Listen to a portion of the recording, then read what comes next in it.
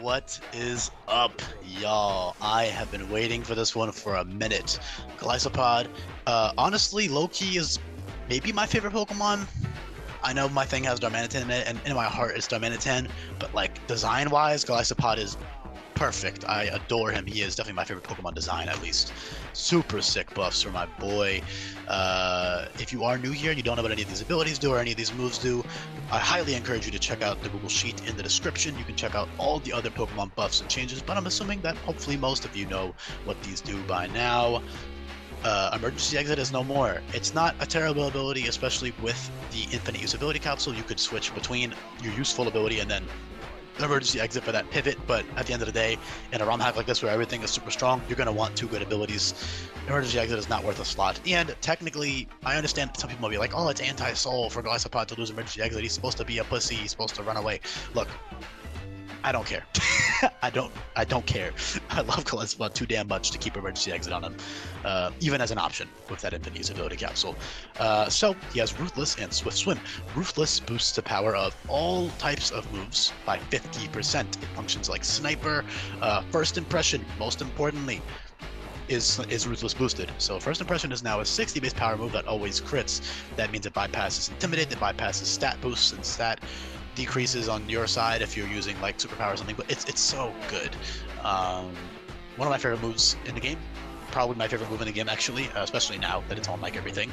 And it's funny, Golisopod is the only Pokemon to get it by level up, because normally the TM will be it'll be like before Totem Togedemaru, so he actually gets it early, so he'll have it for Olivia and for How, which is pretty cool.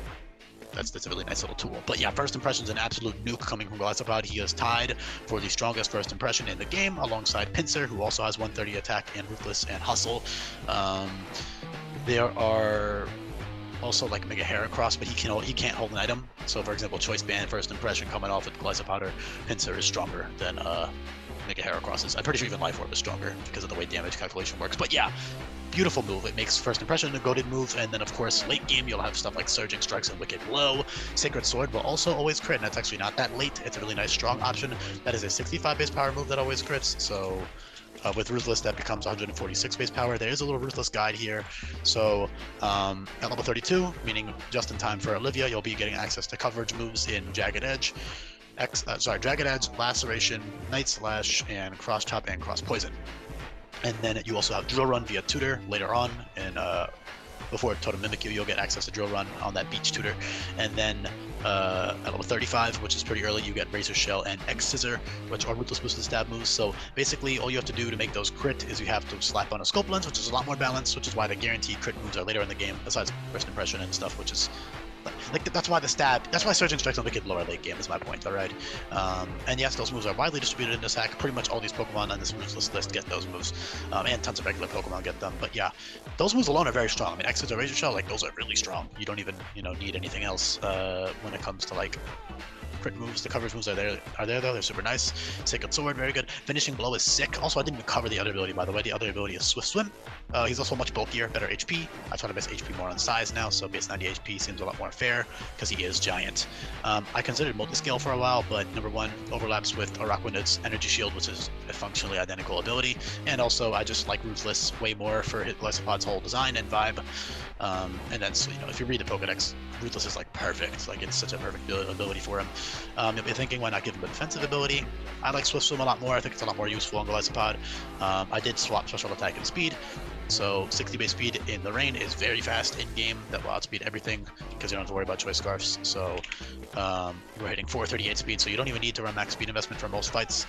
With zero speed investment, you're only hitting 312, so you definitely need some investment. But I'd say with like say 100 EVs, for example, you're outspeeding base 110s. 150 EVs, you're outspeeding base 120s. So you can kind of just go off of that and outspeed whatever you need to outspeed depending on the situation. And if you got lucky and got a plus speed nature, then you need even less EVs, and you can put it into your bulk. So you're very bulky in the rain. And you also have priority in the form of Aqua Jet and Creeping Strike and Sucker Punch. So those are 4 great priority moves, including First Impression. The beautiful thing about First Impression being a TM is you can just teach it whenever you need it. You're not going to need it every fight. Although on a Pokemon like this, you may as well use it every fight. But like in general, for all Pokemon that get it, which is the majority of Pokemon now, it's nice to have that as an option to, kill something that's faster than you, or just switch in, pivot in with a switch move, and then kill something in front of you with first impression. Makes it a lot easier to deal with the fast offensive threats in the game. Yeah, he's so good. I love Golisopod. Surging Strike's very powerful with Ruthless, absolute nuke. Nothing special. There's other Ruthless Pokemon that have even higher base attack or similar base attack that have guaranteed crit moves, so that's not like exclusive to Golisopod or anything, but it's still great. He gets it pretty early too at 60, which is relatively early. You'll have that for most of Pony Island. Wicked Blow you'll have for the end of Aether Foundation, and then yeah, he's just a goat. Finishing Blow gives you +3 attack if you knock the opponent out. That also will always crit, so essentially you can click Finishing Blow and get +3 attack in the rain, or you can click Finishing Blow and it's boosted by 50% with Ruthless, so it goes to almost 80 base power, which is actually like a genuinely good stab option. Assault Vest is really good on Golisopod with First Impression, U-Turn, and Leech Life. Leech Life is changed to be 60 base power, but it heals you by 100% of your HP. So that's really nice for Golisopod. It gives them a lot more sustainability in exchange for being slightly weaker, but again, you're healing much more than you would otherwise with vanilla Leech Life. I also just think it's a lot more balanced and cool. Molt is a simple, reliable recovery move that is bug type recover that a lot of bug types get, and other Pokemon like reptiles and crustaceans. That's a good option. E-Spike's great for certain boss fights to poison the opponents. A bunch of other stuff, great coverage like I said.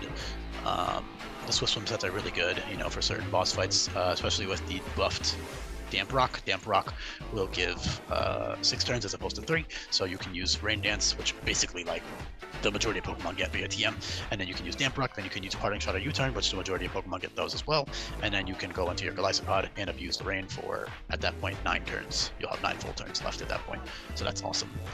I think I've low-key covered everything. It's really simple. He didn't need much base stats otherwise either, some Pokemon need a lot of work, but 550, very standard. 2-stage Pokemon, a lot of them have it, and then 3-stage Pokemon, most of them have it. And it fits Golisopod, with this whole vibe.